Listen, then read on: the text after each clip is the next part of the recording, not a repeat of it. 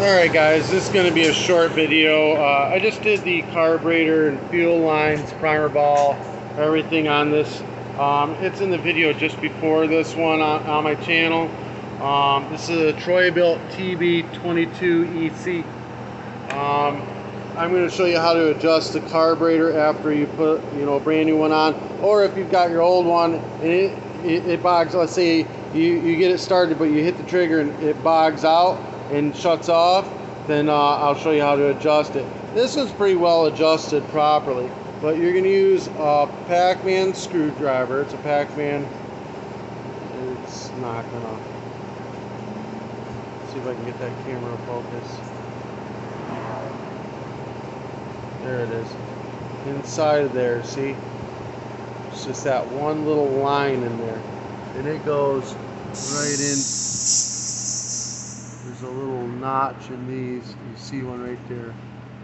Alright, so this is your fuel mixture for the idle end. This is your fuel mixture for the high end. So if you hit the gas and it bogs a little and then takes off and goes, you're going to turn this one counterclockwise just slightly.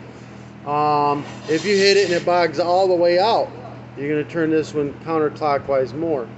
If you hit the throttle and it revs up but it sounds like a low RPM, you're going to turn this one clockwise. You're not really going to mess with this one. If you've adjusted this, you can't really get it to run right, you could turn this slightly counterclockwise, like no more than a quarter turn, and that'll give you a little bit more adjustment on this one. And then this one over here is your idle. When it's idling, you turn the idle up and down with that one. All right. So let me go ahead and show you guys. I'll start it up and I'll show you counterclockwise what it sounds like and then clockwise what it sounds like.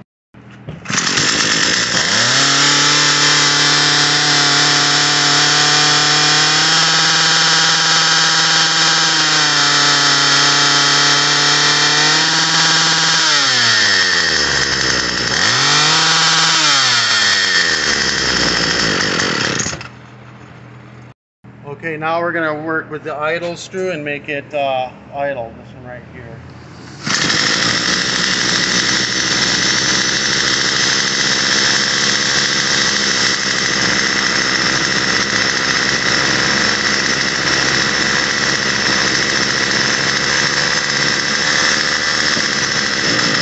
So you're seeing it's not idling down when I'm turning this down. That means this one here needs to be adjusted just slightly counterclockwise to bring the idle down, but once you do that, you're going to have to readjust this one again.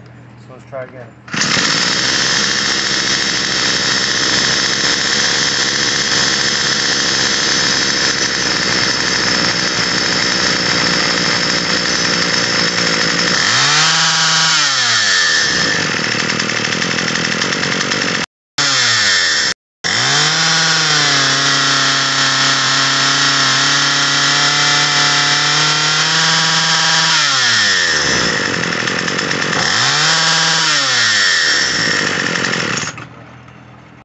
Alright, so that's basically the whole thing. This brand new carburetor on it. It didn't really need to be adjusted, but a little fine tuning, this thing screams now.